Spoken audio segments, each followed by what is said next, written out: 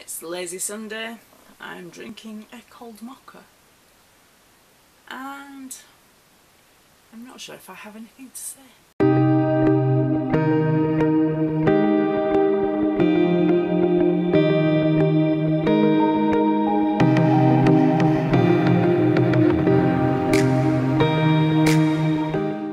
Hi guys, so this is a bit of a... There's not much to say. It's half term this week here. It's been half term here in the UK. We have been making basilisks out of clay. Various amounts of success or failure.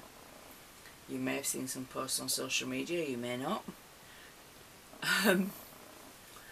There's not much. I did lose my rag the other day. Came home from work. The dog had got his way into my bedroom. Now I have my desk set up in the corner of my bedroom, and as part of that I have a Dolce Gusto machine on there. And the annoying little git, here my son's screeching at me now. The annoying little git had broken into my room and had proceeded to chew on 40 coffee pods, which turns out makes a spaniel that's already hyper completely bloody loony. He was literally bouncing off the walls. There was coffee everywhere. He'd managed to, I don't even know how he'd managed to do it, because it was like he was just coffee coloured from his halfway down his legs. He'd gone over my bed, all the bedding had to be changed to be put in the wash. He'd chewed everything up, he'd wrecked everything off my desk getting to the coffee pods. Just totally trashed the place. He has a very dodgy stomach for a day or two. He also seems to have eaten a unicorn. I had a unicorn snow globe on my desk, a little tiny one, and I found glass and glitter on the floor. What I haven't found is the unicorn and the base for it. So it looks like he ate a unicorn. Which that should really be the title of this, shouldn't it? My dog ate my unicorn. He's very, very naughty at times. And it's not that he's not trained, because he is. And it's not that he's not fed, because he is. He just is greedy, and there's certain things where he's like a junkie. Coffee and chocolate being two of them. Luckily, I had been making swag bags, and I had put the lid back on properly, all the swag boxes, because otherwise he would have eaten 500 chocolate hearts, and that on top of the coffee may have actually done him some serious damage. He also has a cast iron stomach and can just about swallow anything.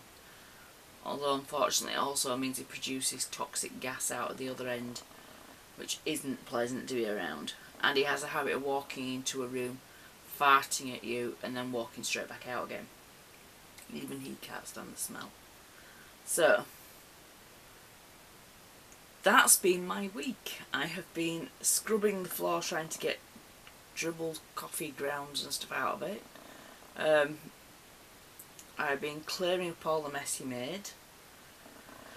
I have been crying over my missing unicorn. And I've started packing ready for Leeds next weekend. Which, next week, I'm not sure if there will be a Lazy Sunday, because obviously I will be coming back from Leeds.